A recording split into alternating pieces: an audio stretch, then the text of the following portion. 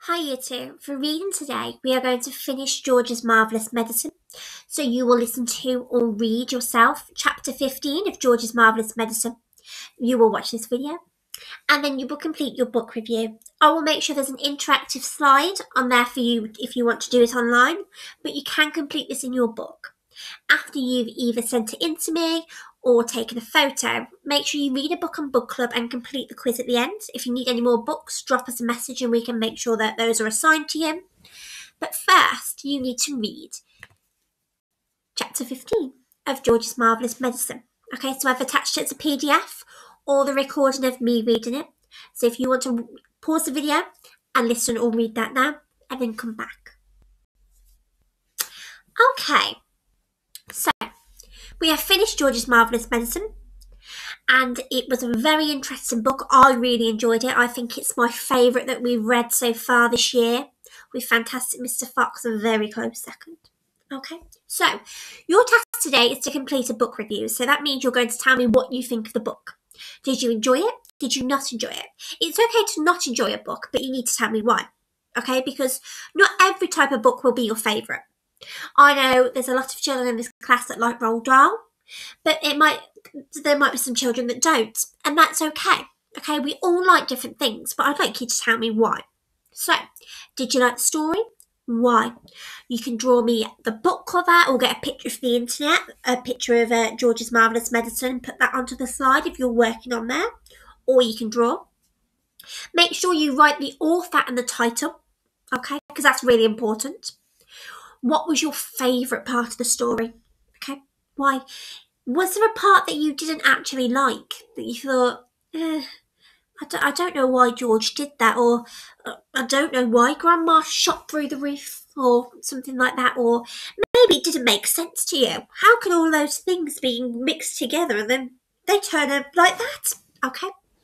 Draw your favourite part or character. If you like George, you can draw George.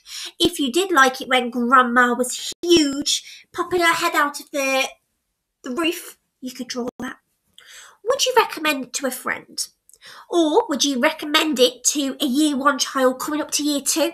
Would you recommend that's an interesting book for them to read? Or do you think, it was a little bit boring and tricky at times and there wasn't many pictures, or the pictures were amazing, I love the description, it was so funny? Tell me why. And how many stars out of 5? So I'm going to add a slide which you can kind of edit and type onto. Or you can use any of these ideas for George's Marvellous Medicine to write. I've included 2 challenge questions here, and they are quite tricky and will need you to do a little bit of explaining. So, Fantastic Mr. Fox or George's Marvellous Medicine? Which is the best book and why?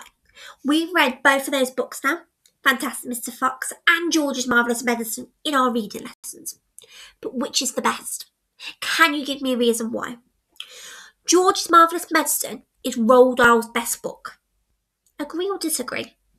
Again, I will need explanation, so if you would like a challenge, and I know there's a couple of you that do, choose one of these questions and add it to the bottom of your book review. Okay? So there's lots of ways you can lay it out like normal. Whichever way is best for you, go for it. Okay? But I look forward to seeing what you think. It might be different to what I think. It might be different to what Miss Sadler thinks. Okay? And that's okay. We've all got different opinions on books because we don't all like the same thing.